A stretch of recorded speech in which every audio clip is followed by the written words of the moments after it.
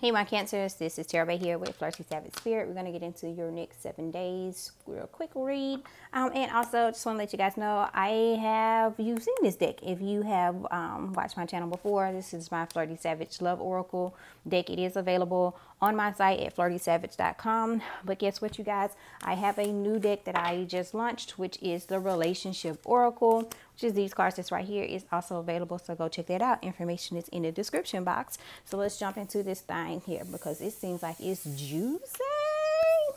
We have angry, sexual tension, trap, new perspective, and text. Finally, like, this is my first like kind of juicy reading for tonight. I do feel, even though I do feel like that someone, you know, their hormones is starting to get to them because there's some sexual tension that's here. They feel like that they've kind of been trapped, maybe not being able to release that tension or to release, to have a releasal period, right? And it's kind of like making someone a sorry puss here. No pun intended.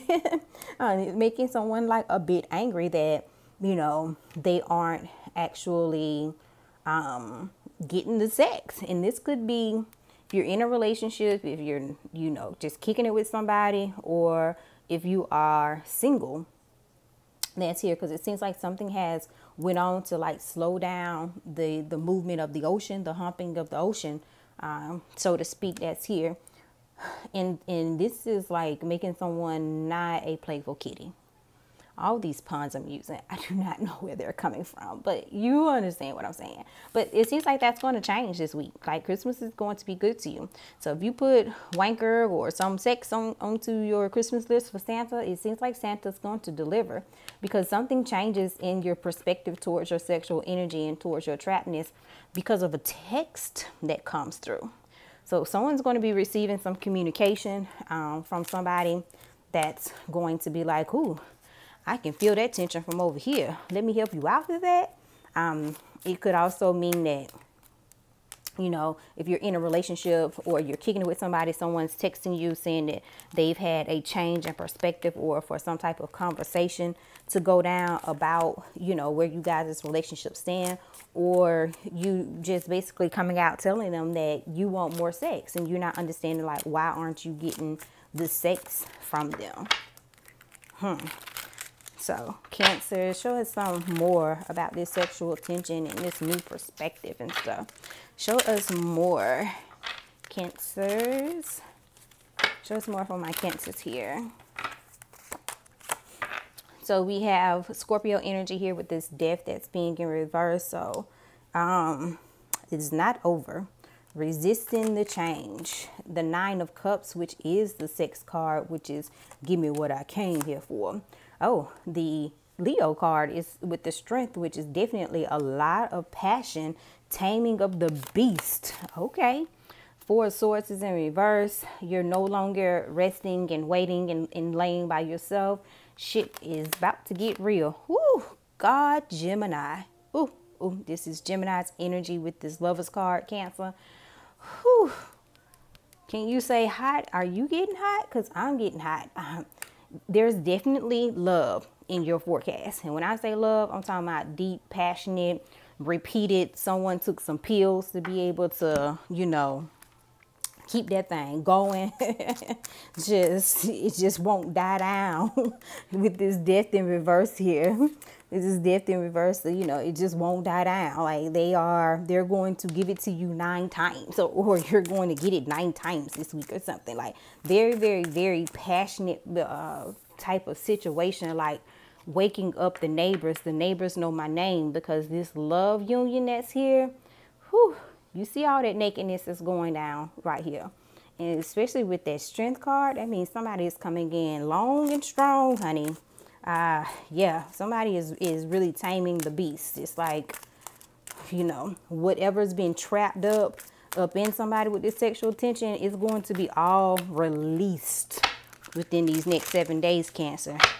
This is, oh, I hope this is my fortune, honey. Let's see what other info we got here. MarriageBae. Missing in action. I feel like that's what they have been. It's missing in action.